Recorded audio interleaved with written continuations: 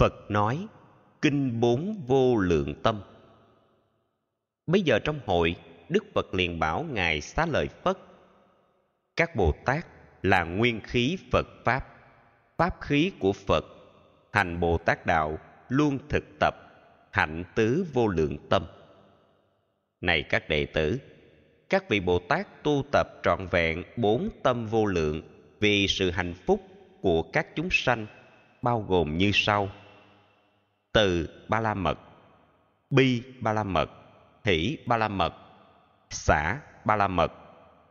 Các vị Bồ Tát còn phải thực tập đủ bố thí, ái ngữ, lợi hành, đồng sự. Thực tập như vậy thì được gọi là mở đạo Bồ Tát. Tâm từ ba la mật. Thế nào gọi là Bồ Tát thực tập từ ba la mật? Các vị Bồ Tát đang khi thực tập con đường Bồ Tát là vì hướng đến giác ngộ vô thượng, nên rải tâm từ đến khắp chúng sanh trong các cảnh giới, không hề hạn lượng không gian đối tượng, cũng như hư không phủ trùm khắp cả, cũng như cảnh giới không có giới hạn. Tấm lòng đại từ của các Bồ Tát cũng không giới hạn, hướng về chúng sanh các loại lớn nhỏ, không hề phân chia. Vì cõi hư không vốn là vô biên, cho nên chúng sanh cũng nhiều vô biên. Do vậy, tâm từ cũng là vô biên. Này các đệ tử, thế giới 10 phương như các sông Hằng. Giả sử có thể gom các thế giới thành biển đầy nước, hàng tỷ chúng sanh chẻ một sợi lông thành cả trăm phần. Mỗi một chúng sanh lấy một phần lông chấm lấy nước biển. Số lượng như thế là nhiều vô kể, nhưng vẫn đếm được.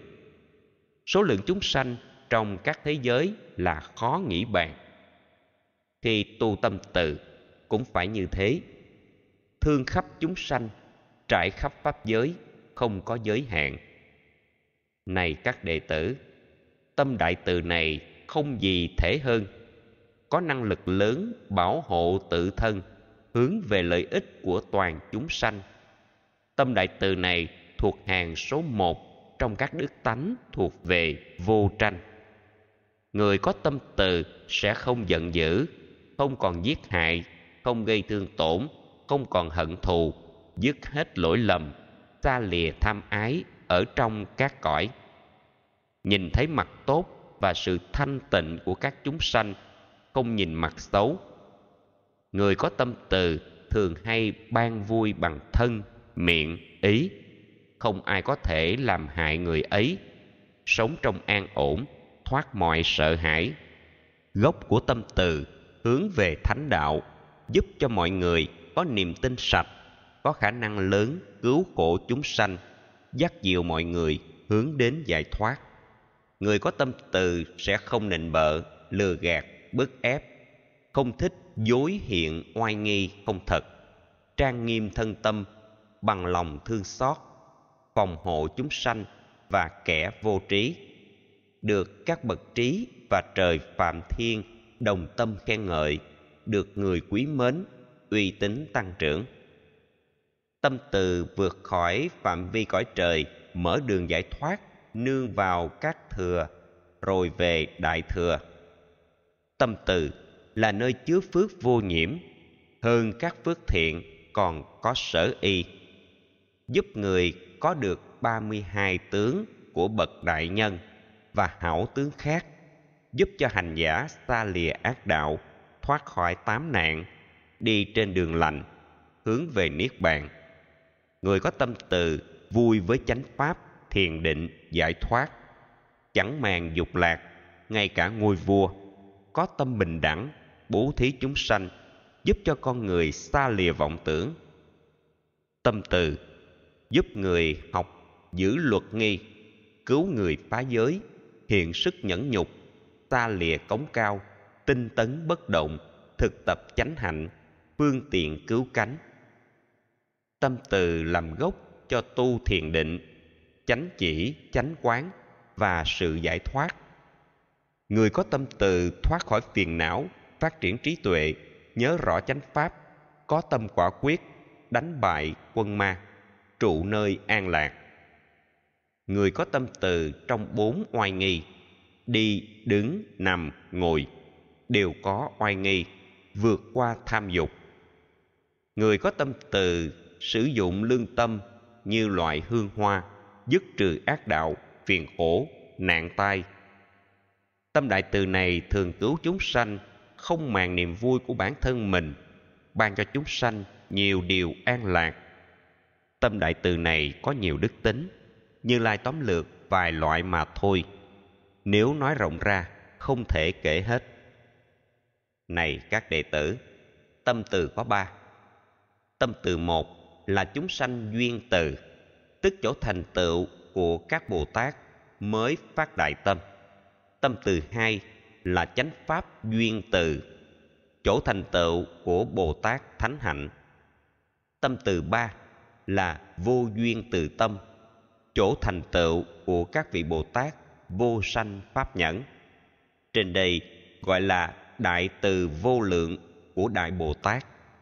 Nhờ thành tựu được tâm đại từ này, nên các Bồ Tát luôn thương chúng sanh, siêng tu chánh pháp, không biết mệt mỏi. Đức từ của phàm chỉ thể tự cứu, đức từ Bồ Tát cứu các chúng sanh. Tâm bi ba la mật. Này các đệ tử, thế nào gọi là đại bi vô lượng của các Bồ Tát? Vì muốn đạt được vô thượng Bồ đề, nên Bồ Tát lấy đại bi làm đầu. Giống như hơi thở là đầu mạng sống, như vua chuyển luân có 7 thứ báu, quan trọng đi đầu vẫn là kim luân. Bao nhiêu chánh pháp đạt được từ lâu, Bồ Tát đều dùng đại bi đi đầu. Các vị Bồ Tát thực hành đại bi, chẳng bỏ chúng sanh, phát khởi đại bi cũng vì chúng sanh.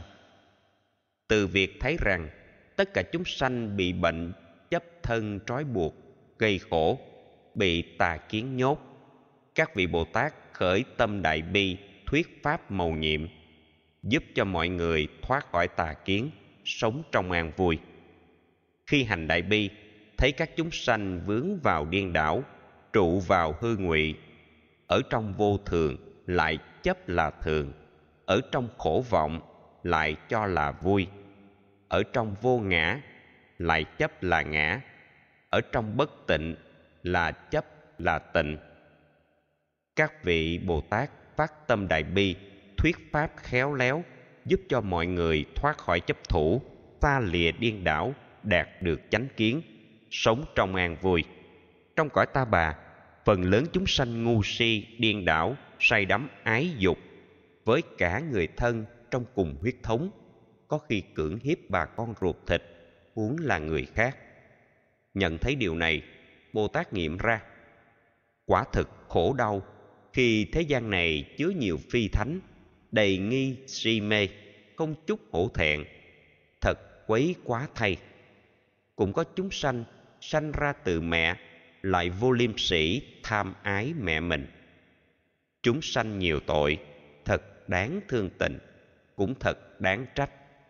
Bị tham sân si phá hoại, hành khổ, bỏ rơi chánh pháp, noi theo pháp ác, đọa lạc cõi xấu.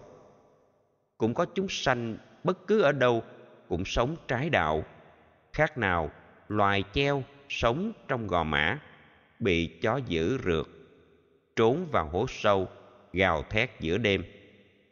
Cũng như người mù, từ thuở lọt lòng trốn vào hang sâu do sự thú dữ. Giống như loài heo, đứng nằm trên phân, thậm chí ăn phân mà chẳng biết nhòm. Chúng sanh như thế thật đáng tội nghiệp, bị tham ái lôi, bị phiền não hại, làm bè lũ ma, vướng trong lưới hoặc, lún trong bùn đục, làm việc bất lương, sống trong bất chánh. Vì thương chúng sanh, các vị Bồ Tát phát tâm đại bi, thuyết pháp nhiệm màu, giúp cho mọi người chuyển hóa phiền não, không còn tham dục, sân hận, si mê, sống trong an vui, hướng đến giải thoát. Này các đệ tử, khi hành đại bi, các vị Bồ Tát thấy các chúng sanh bị 5 cái che. trúng tên ái dục, nhiễm đắm sáu trần, mắt luyến tướng mạo, tai thèm nghe tiếng, mũi mê ngửi hương, lưỡi thích nếm vị, thân thích xúc chạm, ý thích hình dung. Các chúng sanh ấy sân hận oán thù, lợi thì kết bạn, mất quyền lợi thì đường ai nấy đi. Nhiều kẻ hôn trầm, ham ăn mặc ngủ, sống trong vô trí, bị tâm nuối tiếc trói buộc không ngừng, phiền não nhiễm tâm, kẹt trong lưới nghi, bỏ buông chánh pháp. Vì thấy như thế, các vị Bồ Tát phát tâm đại bi, thuyết pháp cho họ thoát khỏi khổ đau. Này các đệ tử, lúc tu đại bi, các vị Bồ Tát thấy các chúng sanh bị các loại mạng, ngã mạng, quá mạng và tăng thượng mạng chi phối, làm hại, sanh lòng thương xót. Cũng có chúng sanh chấp thân là ngã, hoặc chấp cảm giác, tri giác, tâm tư, nhận thức làm ngã. Có các chúng sanh chưa chứng lại cho mình đã chứng đắc, tỏ ra tự phụ, không chịu học hỏi điều đáng học hỏi, không kính tôn trưởng, không trọng đạo sư. Đối với người trí, không chịu học hỏi về thiện, bất thiện, điều gì nên tu, điều gì nên bỏ, thế nào là tội, thế nào là đạo, đâu là chánh định, đâu là giải thoát. Vì thương chúng sanh nên các Bồ Tát phát tâm đại bi, thuyết pháp khéo léo, giúp họ dứt sạch các tâm kiêu mạn và sự chấp ngã, sống trong an vui. Này các đệ tử, khi thấy chúng sanh bị dây ái trói, làm mọi cho tình, vợ chồng ràng buộc, con cái lo toan, các thứ vô nghĩa đeo bám vây quanh, họa suy theo đuổi, bị khóa sanh tử, nhốt khó thoát ra, bị các cõi xấu giam nhốt lâu dài, chẳng được tự tại, các vị Bồ Tát phát tâm đại bi cứu độ tất cả, không có phân biệt. Khi thấy chúng sanh xa lìa thiện hữu, giao du bạn xấu, tạo 10 nghiệp ác, sát sanh, trộm cướp, tà dâm, vọng ngữ, chia rẽ, cộc cằn, tán dóc, tham lam, sân hận, tà kiến, các vị Bồ Tát phát tâm đại bi, thuyết pháp giáo hóa, giúp họ dứt ác, tu 10 nghiệp lành, sống trong hạnh phúc. Cũng có chúng sanh bị si mê che, điên đảo khống chế, chấp ngã và pháp vào các thứ như từ thân, hữu tình, mạng giả, nhân giả, thiếu niên, trượng phu, tác giả, thọ giả, ngã và ngã sở, chìm trong chấp thủ, chẳng chịu buông bỏ. Vì thương chúng sanh nên các Bồ Tát thuyết pháp giáo hóa, giúp họ phát huệ, dứt sạch kiến chấp, sống trong an vui. Cũng có chúng sanh mê đắm sanh tử, vướng kẹt luân hồi, chạy theo ngũ ấm, chẳng bỏ ba cõi, bị kẹt tam giới, chẳng lo tháo gỡ gông cùm xiềng xích, thoát khỏi đau. Vì thương chúng sanh, các vị Bồ Tát phát tâm đại bi thuyết pháp giáo hóa, thoát khỏi ba cõi. Cũng có nhiều người sanh từ nghiệp ác, như quả bóng lăn, do nghiệp xấu này trôi lăn sanh tử, trật đường niết bàn. Vì thương chúng sanh, các vị Bồ Tát phát tâm đại bi thuyết pháp giáo hóa, giúp cho chúng sanh đạt được niết bàn, hạnh phúc tuyệt đối. Này các đệ tử, các vị Bồ Tát còn tu 10 loại đại bi chuyển tướng. Tâm đại bi này chẳng do vua nịnh, hay tâm cao ngạo giả dối, bất chân, dao động, kiếp nhược mà chứng đạt được. Tâm đại bi này của các Bồ Tát có được là do bảo hộ hữu tình, tu tập thanh tịnh, tu huệ kiên cố, tâm đạt bất động, bỏ vui của mình, nâng đỡ chúng sanh, tinh tấn không dừng, và nhiều đức thiện mới thành tựu được. Này các đệ tử, tâm đại bi này là nền tảng của 6 ba la mật: bố thí, trì giới, nhẫn nhục, tinh tấn, thiền định, trí huệ, 4 pháp chánh niệm: thân, thọ, tâm, pháp. 4 pháp tinh tấn, 4 như ý túc, 5 năng lực lớn, 7 điều giác ngộ và 8 chánh đạo, các thứ đệ định, 10 thiện nghiệp lớn và các công đức, thậm chí trí huệ của Đức Như Lai. Tâm đại bi này là việc mình làm chẳng thay đổi, làm cho viên mãn như ý sở nguyện. Do thành tựu được tâm đại bi này, các vị Bồ Tát thương xót chúng sanh, giáo hóa vô lượng. Tâm hỷ ba la mật. Này các đệ tử, thế nào gọi là đại hỷ vô lượng của các Bồ Tát? Khi các Bồ Tát nỗ lực đạt được giác ngộ tuyệt đối để độ chúng sanh, cần tu đại hỷ với vô lượng tướng.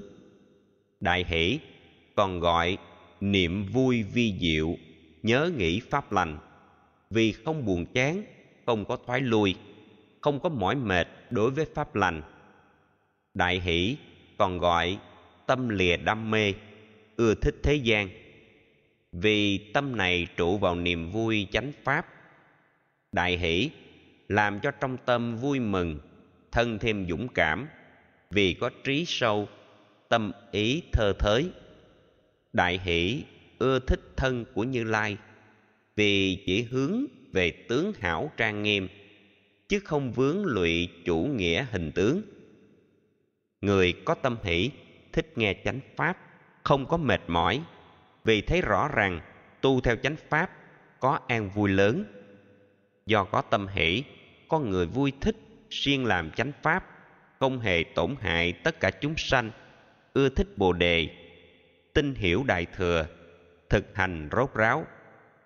Tâm hỷ còn gọi chuyển hóa tham lam và sự bỏn xẻn, vì thích bố thí với người đang cần.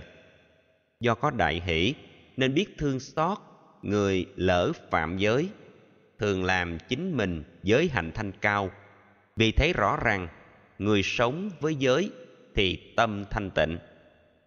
Đại hỷ còn gọi niềm vui an ổn, thoát mọi sợ hãi đọa lạc đường ác. Người có tâm hỷ kham nhẫn lời độc, mắng của người khác, không khởi oán thù, không có hờn giận, không có bạo lực, không có trả đũa. Người có tâm hỷ thường tu cung kính các bậc trưởng thượng đầy đủ oai nghi. Đức hỷ là tâm luôn trong vui vẻ, tâm ý hài hòa, xa lìa phiền muộn, ngỏ lời thăm hỏi với mọi người trước. Đức hỷ xa lìa những sự vua nịnh, gian dối, lừa gạt, áp bức, đòi hỏi, vì có xu hướng về đường chánh pháp. Người tu đại hỷ xem các Bồ Tát như bậc đại sư, yêu mến chánh pháp như thân thể mình, tôn kính Như Lai như mạng sống mình, thương kính thầy tổ như cha mẹ ruột, thương mến chúng sanh như các con ruột, kính trọng thầy dạy như tròng mắt mình, noi theo chánh hạnh như đầu của mình, thích ba la mật như quý tay chân, trọng các pháp sư như thích của báu, thích học chánh pháp như thang thuốc hay, thích nghe chỉ lỗi như quý lương y. Nhờ an trụ vào tâm đại hỷ này, thực hành trọn vẹn con đường Bồ Tát, nên luôn vui mừng, siêng cầu chánh pháp, không chút nhàm chán, có nhiều tiến bộ, an vui, hạnh phúc. Ai muốn hạnh phúc, hãy nên siêng năng thực tập, trải nghiệm tâm đại hỷ này. Tâm xả ba la mật. Này các đệ tử, thế nào gọi là đại xả vô lượng của các Bồ Tát? Bất kỳ là ai, khi đã phát tâm hướng về giác ngộ vô thượng tuyệt đối, cần luôn siêng năng tu tâm đại xả. Xả có 3 loại. Một là buông bỏ tất cả phiền não. Hai là đức xả bảo hộ mình, người. Ba là đức xả thời và phi thời. Này các đệ tử, thế nào gọi là đức xả buông các phiền não? Với bậc tôn thờ, tâm không cao ngạo. Với chỗ không thờ, tâm không xem thường. Được người quý trọng, tâm không kiêu căng. không được lợi dưỡng, tâm không uất ức. Với người tốt xấu, tâm luôn bình đẳng. Được danh dự lớn, tâm không vui mừng. Lúc bị chê bai, tâm không buồn giận. Khi được ca ngợi, tâm hướng về Pháp. Khi bị quở trách, không hề nản chí. Biết dùng trí tuệ vượt qua khổ đau. Trước các thú vui, tu quán vô thường để buông ái dục và tâm hờn giận. Với người thân, sơ, luôn luôn bình đẳng. Tâm thường không hai trước các thiện ác. Khi được yêu mến, tâm chẳng rung động, không hề chấp trước, điều nghe tốt xấu. Tâm không thương ghét đối với thiện ác. Biết sống tiết chế đối với thức ăn. Thể hiện bình đẳng đối với mọi giới, các loài chúng sanh, pháp ẩn pháp hiện. Không quá tham luyến mạng sống bản thân. Tâm luôn thanh tịnh trước mọi hoàn cảnh. Đây còn gọi là năng lực đối trị, nhằm buông xả được tất cả phiền não, nỗi khổ niềm đau để được an vui. Này các đệ tử, thế nào là xả, bảo hộ mình người? Khi bị thương tổn thân thể tay chân, người tu Bồ Tát quán sát nội tâm, an trụ đại xả, không chút hờn oán, không hề trả thù, có lòng kham nhẫn với lời xúc phạm. Nhờ tâm xả này, ta, bảo hộ người khác. Người tu tâm xả không hề tổn hại nhãn tướng, sắc tướng, ý tướng, pháp tướng. Tâm không tổn hại chính là đại xả bảo hộ mình người. Bị người hãm hại, không hề trả thù, kham nhẫn tất cả hành động của người, bình đẳng giúp đỡ người ơn, vô ơn, quyết tâm buông bỏ những gì chấp trước. Đây còn gọi là đức xả vô tranh, đức xả chuyển hóa nhờ sự quán chiếu. Ngoài tu buông xả trong mọi thời gian, các vị Bồ Tát còn tu rất nhiều chánh hạnh, ngày đêm tinh tấn, cầu các pháp lành, hướng về giác ngộ. Này các đệ tử, thế nào gọi là xả thời phi thời? Các vị Bồ Tát có trí huệ lớn, thường hay tu tập thời và phi thời, tức tu buông bỏ chúng sanh phi pháp, kẻ không niềm tin, những điều bất lợi, những kẻ chê bai, người tâm nhỏ hẹp, thực tập bố thí để buông chấp vật. Biết buông bố thí để tu giới hạnh. Tu giới hạnh xong, biết tu kham nhẫn. Tu kham nhẫn xong, biết tu tinh tấn. Tu tinh tấn xong, biết tu thiền định. Tu thiền định xong, biết tu trí tuệ. Tu trí tuệ xong, biết tu đầy đủ 5 ba la mật như vừa nêu trên. Bất cứ người nào trụ vào đại xả mà quyết tâm tu hạnh đại Bồ Tát thì luôn buông xả tất cả pháp ác. Này các đệ tử, ai tu tập được các đức hạnh trên thì được gọi là đại từ, đại bi, đại hỷ, đại xả của đại Bồ Tát. Ai an trú vào 4 ba la mật từ bi hỷ xả, biết mình chính là nguyên khí Phật pháp và tạng Bồ Tát, phải siêng giữ gìn chớ để mất đi.